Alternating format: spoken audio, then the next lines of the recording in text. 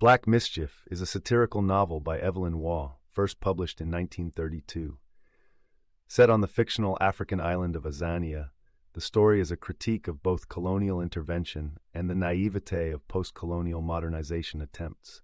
The novel follows the character Basil Seal, a charming yet scheming Englishman who is simultaneously shrewd and feckless. He travels to Azania, where his acquaintance, Emperor Seth, has recently taken power after being educated in England.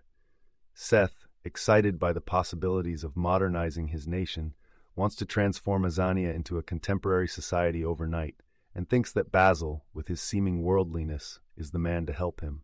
Basil arrives in a chaotic Azania, where ancient traditions still run deep, but are becoming contorted by the flawed application of modern concepts.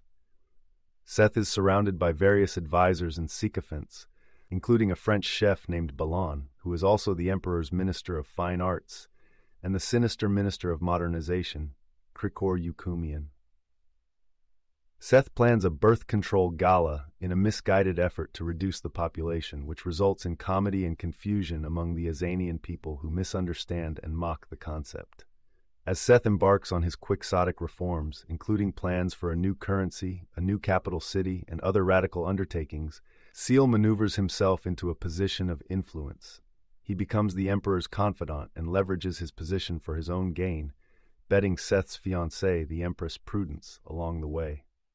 Prudence, a well-meaning Western woman, is portrayed as out of touch with the reality of Azanian life and nervous about its alien customs.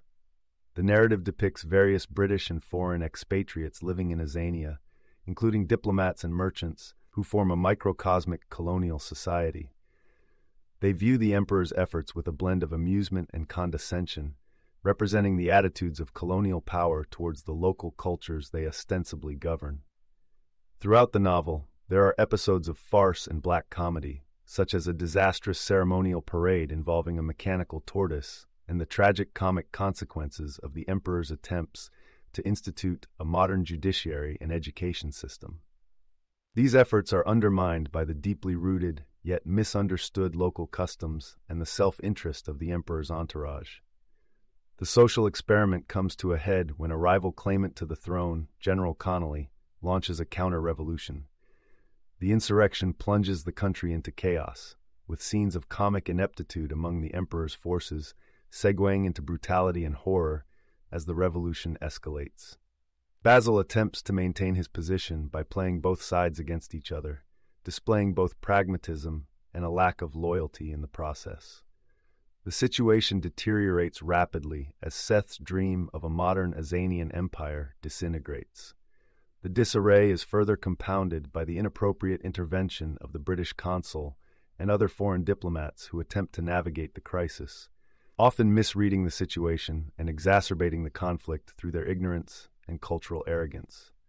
Seal's machinations become increasingly desperate as he tries to salvage something from the situation. In the end, General Connolly's troops overrun the capital. The emperor is captured and executed in a brutal fashion, which is typical of Waugh's darkly comedic tone, a disturbing mix of the horrifying and the absurd.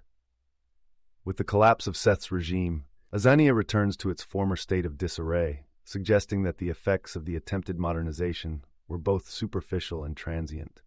Basil Seal, ever the opportunist, manages to escape with the help of Prudence. Yet the society they leave behind is hardly better for their efforts.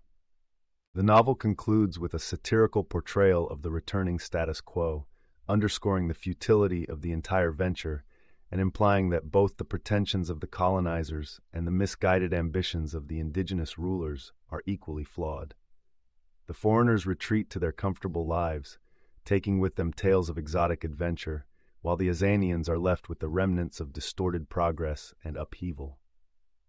Black Mischief is thus a dark comedy about the absurdity and tragedy of cultural misunderstandings and the misapplication of modern ideals in societies not yet ready or simply unwilling to adopt them. Waugh's novel remains a biting critique of imperialism, showing how both colonial exploiters and ambitious local leaders can be equally culpable in the mishandling of cultural change.